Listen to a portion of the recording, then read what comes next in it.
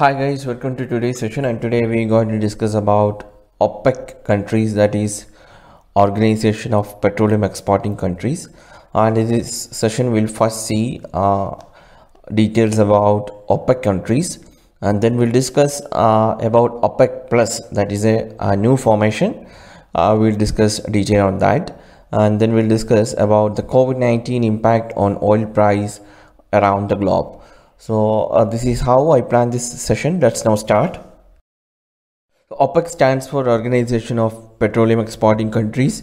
It is a permanent intergovernmental organization created at the Baghdad Conference in 1960 and by Iran, Iraq, Kuwait, Saudi Arabia and Venezuela.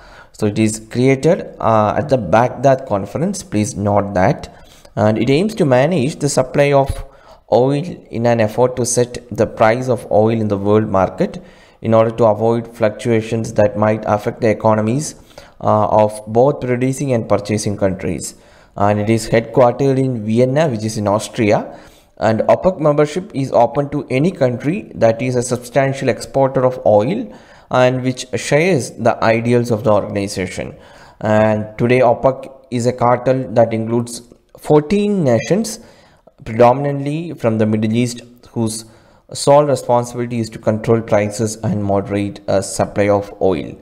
So that is OPEC. Now we'll discuss what is OPEC plus. The non-OPEC countries which export crude oil along with the 14 OPEC countries are termed as OPEC plus countries, and OPEC plus countries include Azerbaijan, Bahrain, Brunei, Kazakhstan, Malaysia, Mexico, Oman, Russia, South Sudan and Sudan. And Saudi Arabia and Russia both have been at the heart of this three-year alliance of OPEC plus, and which now includes 11 OPEC members and 10 non-OPEC nations that aims to shore up oil prices with production cuts. And if you see why OPEC plus came into existence, Russia concluded a Vienna agreement in 2016, and that time Russian leadership believed that it would help prepare the country for the Russian presidential elections in March 2018, and higher oil prices ensured the Russia's or the ruling regime's financial capacity to lead a successful electoral campaign. This has changed the regime's priorities from satisfying the need of general population to ensuring the sustainability of Russia's alliance with the powerful tycoons, including that controlling oil production. So for Saudi Arabia, turning what had been an ad hoc coalition into a formal group provides a protection against future oil market turbulence. For Russia, the formation of group helps expand Putin's influence in the Middle East. So these are the benefits for these two countries. However, both reportedly aimed at causing a drop in oil prices in order to hit US shale producers who have continued to benefit from OPEC production cut, but by expanding their market share. So US shale gas is a threat or an alternative to the oil around the globe.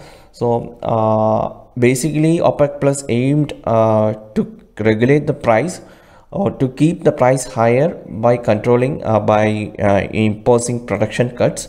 But however, this does not find any result as due to the presence of US shale producers. So that is what, and now we'll see or discuss what is the impact of COVID-19 outbreak on the oil price around the globe.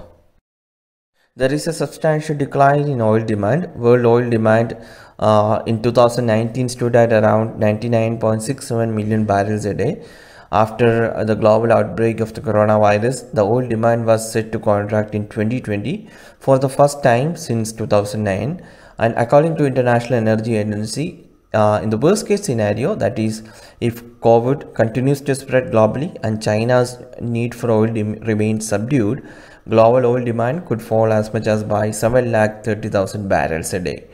And its other case is that for a slump in demand of around 90,000 barrels a day, assuming that a situation in China improves in the second quarter.